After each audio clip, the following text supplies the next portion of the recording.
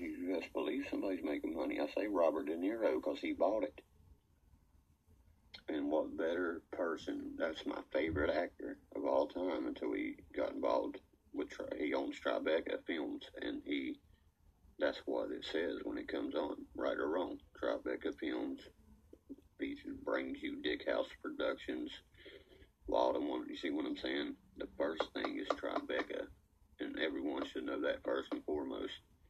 The people over Tribeca own the Wild and Wonderful Whites, not the MTV shit, because you have to go to a film festival first, and that festival, you know what I mean, is the one that says, yeah, we can run with this. No, that's some whack shit, you know what I mean? You ain't never gonna see nothing out of that.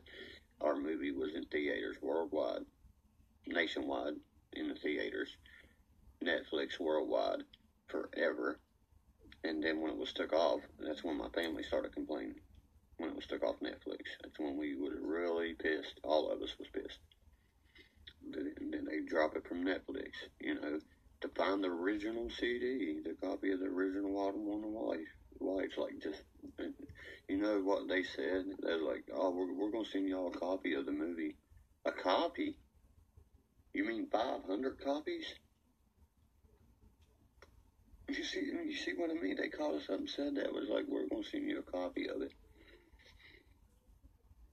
That's why, thank you, Michelle. I was getting ready to get into that. I was going to say, and he hates Trump. He don't support the man I support. And De Niro has made me lose a lot of love for him. I'll probably go to Joe Pesci, but Pesci kisses his ass. So, but my idea would be, and once we make this second follow-up shit, is to propose it to Robert De Niro. Who better knows that this family definitely makes fucking money.